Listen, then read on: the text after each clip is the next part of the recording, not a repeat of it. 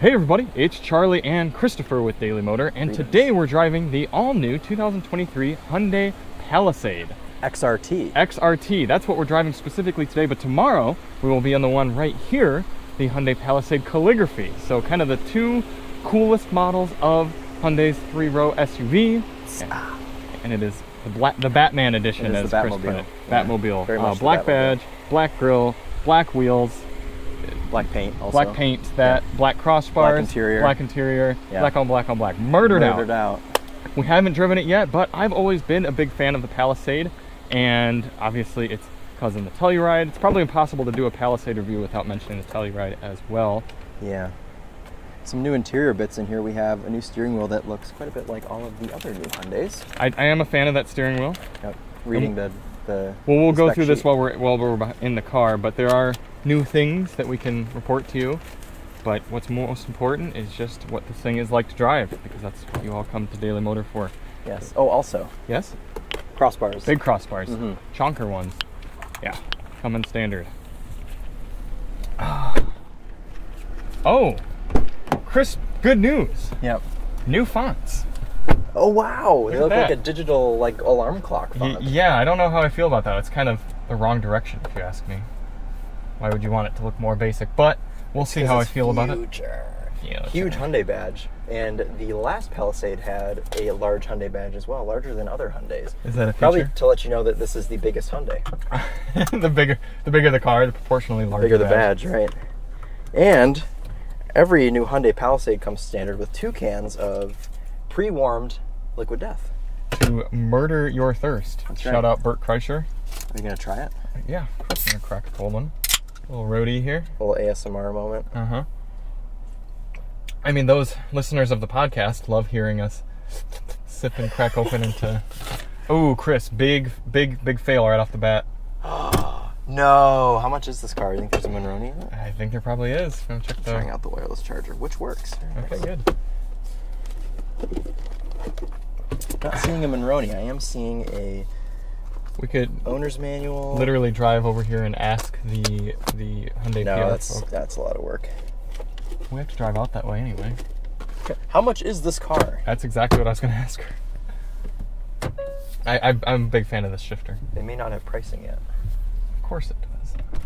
All right, moment of truth. Is it over $50,000? Not even close. Not even close to over? It is. 43,660. Really? Yeah. Oh, I'm impressed. Okay, 43,660. 43,660. The only option is floor mats. I would have guessed more. Yeah, I would have guessed more too. So actually, pretty surprisingly lowish price. They probably don't want me filming this. What is that? I don't know. Oh, you just filmed the interior. You're still filming it. Looks like a... That's a G90 right there, isn't it? Or maybe a G80. More impressively... Ooh, what is that? Tan... That is phenomenal. Look at the tan. What? Nobody cares about the motorcycle. Look in front of you. I care about the motorcycle. That's a ZX14R. Look at the color on that. That actually is... I've seen that car. I've seen that car. Amazing. I took a photo of it and tried to send it to you, but the lighting was off, so you couldn't tell how cool the color was. Yeah. Ooh, and a 300ZX right there. Do I get out? I get out this way, right? Left. That is the best new color in existence. Yeah. They could literally just call it sand, and I'd be okay with that. Or hearing aid. They could call it hearing aid. Okay, so 3.8 liter V6, 8-speed automatic, and all-wheel drive. We've got XRT. I think you already went over this, didn't you? Exclusive wheels, black side rails for the roof, spare tire. We have a spare tire in this car. Oh, that's good. That's good. That's where they hid the Monroney. That is where they hid the Monroney. That looks like a different sort of Tucson as well. It's an XRT, probably. Yeah. They're really hammered down on this whole XRT thing. I thought you drank that whole thing already, the way it was like moving around. Okay. Would you like to guess what they've called the exterior color on this car? Midnight black. Abyss black. Abyss. Into the abyss black. Wow. Yes. Dramatic.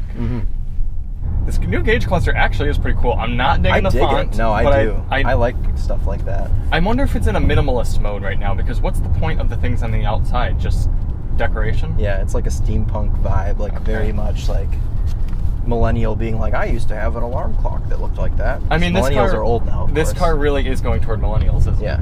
Well, so you, basically. Yes, I'm a young millennial, though. so I can still communicate with you. You're at even the if it's tail end. difficult. Sometimes you can't communicate. I know. Most of the time you can. Sometimes it's lost in translation. Yeah. That TikTok you sent me was pretty good. With the, That cracked me up. Yeah. Let's see. We've got 1% U.S. parts content, 85% Korean parts content. This is officially the longest we've ever spent on a window sticker in a Daily Motor video. Yeah, it is. Well, you know what? Here's the difference, okay? This is an actual window sticker, and I like the way it feels in my hands. It is large. This is a real window sticker. Well, when you're done with that, you can transition over to the new features of the 2020. Yeah, we'll take a look at this too. And Hyundai's going to appreciate me steering with my knee while I kill a liquid death. To be fair, they did give you the liquid death. Yeah. And you have to drink it. Michelle. Okay, let's hold it like this. It's pretty quiet in here. We've got heated third row seats. That's something that you don't Now, see I would trade heated third row seats for front row ventilated, but whatever. Well, Charlie, remember, this is a $43,000 SUV. It's really quite well priced. New instrument panel. Oh, which, interestingly enough, in this picture shows the white face gauges that we don't like so much. Good. Well, maybe they watched our review that we haven't published yet, and we shot yesterday. And they immediately changed the gauges. The gauges, yeah. Michelle just has a microphone in all of the Hyundais, and she listens to our thoughts. Yep. Now, you liked the Kona N so much that really, if 15 years down the road, Chris, this would be the proper larger utility vehicle for your household. Maybe, That's right. Maybe future Emily would drive this, and then you would be dailying the Kona N. Yeah. Yeah. Yeah, she could haul the dogs around in this or something.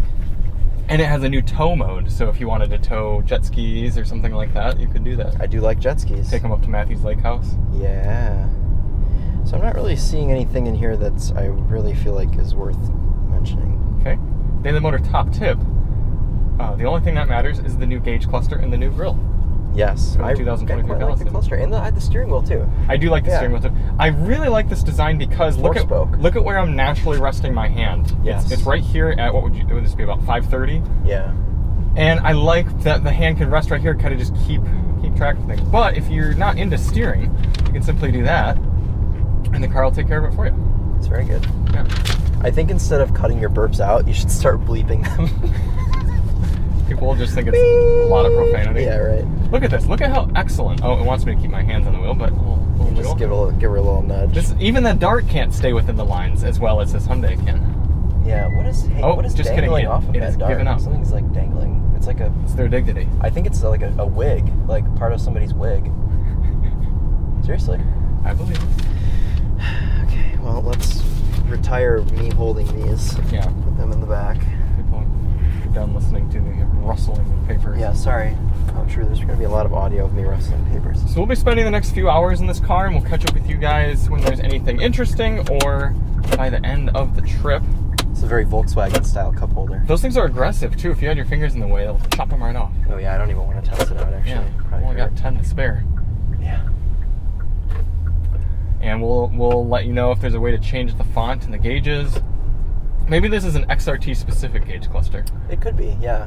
That would be something cool for them to throw in, since a lot of times with these off-road trims, you don't actually get anything off-roady. It's just you get like a more rugged look. So you get the crossbars, you get the different cladding with the little grooves in it, and you get different wheels. But it has no extra ground clearance. I don't think it has any different drive mode. We can lock the center diff, though. I don't know if you've always been able to do that in Palisades. I don't know why. Okay. Yeah.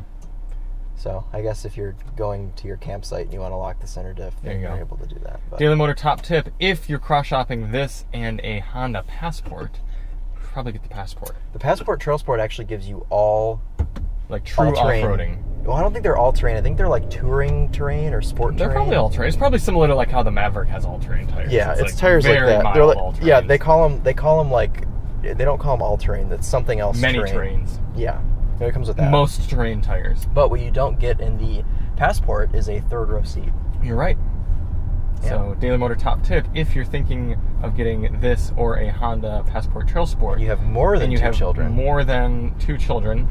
Lose those other children and pare down to 2. Oh, that's our recommendation. Interesting. Okay. Yeah. All right. Drive on.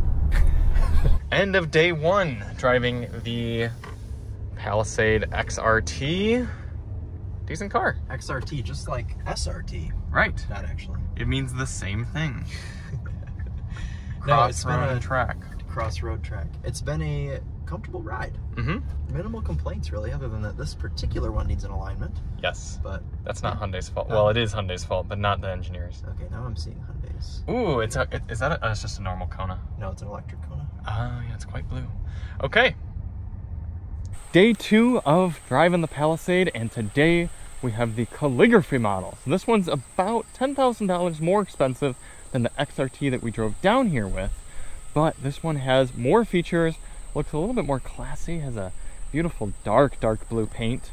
On this one there's also an emerald green that you can only get in the calligraphy. I'm quite a fan of that one as well. This one has all your bells and whistles, including features such as a power folding third row.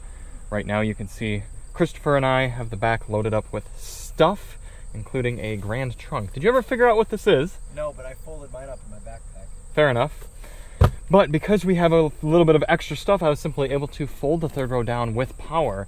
But you can see if a kid needed to ride in here, or even an adult, we actually rode 6 adults deep in one of these last night to dinner, and there was room in the third row for everyone with that seat pushed all the way back, so you can see that comes up nicely. It's very easy to do. The second row is manual, even in the calligraphy model, but not too hard to put up. See, also a lot of people have touched the headliner. Yes, it's micro suede, and it's one of those kind of like those pillows where you can sort of create little faces or penises or something depending on how you move your finger in.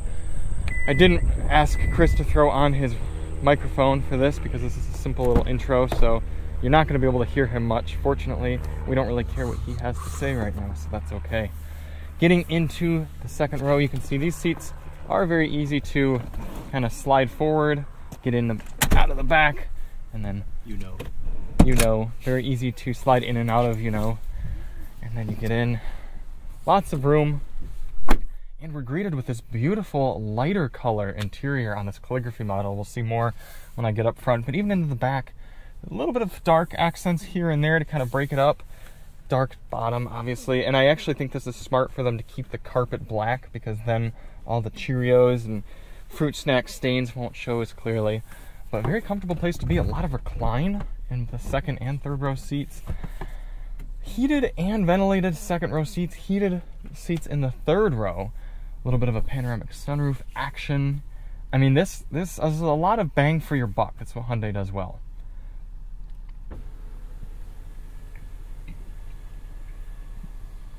We pointed out when we were riding in the back seat of one of these last night that it's good that you can only control this from the front, because then the kids can't control it. Right. One touch, opens and closes. Quite a comfortable place to be back here for both a large individual such as myself, or littler people.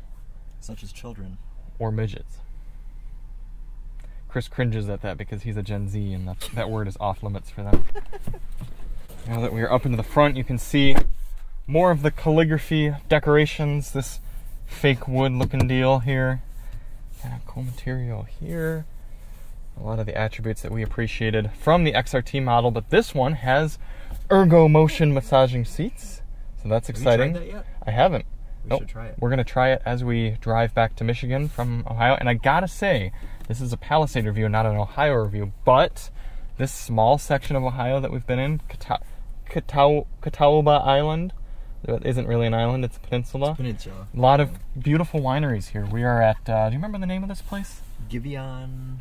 That's the music artist. The musician, Gideon. Gideon Winery, or whatever this is. It's really pretty inside and outside. A lot of new establishments too. The place we ate last night and only been around for a few months and had bees and we should start pears. doing real estate reviews. Yeah, you know, that probably do quite well. I think we're just as well versed in that as we are in in cars. But back to the Palisade. Chris and I are going to spend the next 2 hours driving home and seeing if there's any reason to step up for an extra $10,000 to this calligraphy model, which I'm inclined to say no for most people. Most of the features, when we were hearing about them this morning, are kind of just gimmicky sort of things. Multi-contour steering wheel, though. Yes. It's a very beautiful steering wheel. It is a very nice steering wheel. And it's dark in the most of the spots that matter. Of course, you'll get some dirt around this area. As you can see, there's already some dirt, and this car has probably 1,000 miles on it. Maybe. Exactly 1,000. 1,002. Wow. So, but I don't know. It's a very nice light feel in the cabin of the calligraphy. It really is. Oh, and there's the emerald green one that I talked about. But before we end this section of video, I wanted to point something out to you that I saw, Chris. What? Take a look. We're gonna let this handicapped journey go by. Oh boy. Is this what you're... At the U-Haul Patrol Hellcat. What does that even mean? U-Haul Patrol. Is this the owner? Let's ask her. Is she getting into it? Or is she just... She's much too distinguished. She's turned off by it. Pursuit 7... Hold on, I want to get photos of this because I want to know why that's the way that it is. I don't understand any... It's got a hitch! Christopher, it has a hitch on it. Yeah. I don't what? Do they own a U-Haul or something? Like, do they own a U-Haul? Do they own U-Haul? Drop hitch. Totally, yeah. It's a drop hitch. Well, it has to be to get up to the proper height. Well, yeah, of course it's supercharged. It's full of junk. Sorry, I'm just gonna... That's a lot going... Yeah, you need to get a photo of that. Well, I'm gonna put it on my Instagram story and ask people what it is. I think it's just degeneracy. I think someone should go through and make a compilation of all the times that Charlie has used the word degen or degeneracy or degenerate. It's my word of the season, I think. It's word of the year, actually. Yeah. Last year it was on brand. This year it's degen. It's degen. Yep. Okay, well, Chris and I are going to continue to argue the merits and model name structures as Waze literally spins around multiple times and then gets confused. This is not Waze. This is you're at Google. Oh, that would be it. Okay, goodbye, folks. Go ahead. We have made it to our final destination with the Hyundai Palisade, your 2023 model year refresh here, and we kind of forgot to film the end of the driving portion. We got carried away, but I think that is a good allegory to how the Palisade is to drive on the highway, because I was able to very much just settle in the what is it called? Highway Lane Assist 2. Yes. Navigated through corners. I barely had to keep my hands on the wheel. The massaging seat was keeping me invigorated, although you didn't get one. Keeping you yeah, not a lot of controls on the passenger side, or seat functions, I should say, because I didn't have the active bolsters, no massage. But I found that to be a trend with some of the Korean cars, is that they only give you function on the driver's side. Yeah, and I think that kind of speaks to what we've talked about before, where we've been noticing with a little bit of the Korean cars that it's a little bit more of the show, but once you start to spend a little more time, the veneer wears off, and you kind of realize little things like that, little subtleties that you're like, oh, that's...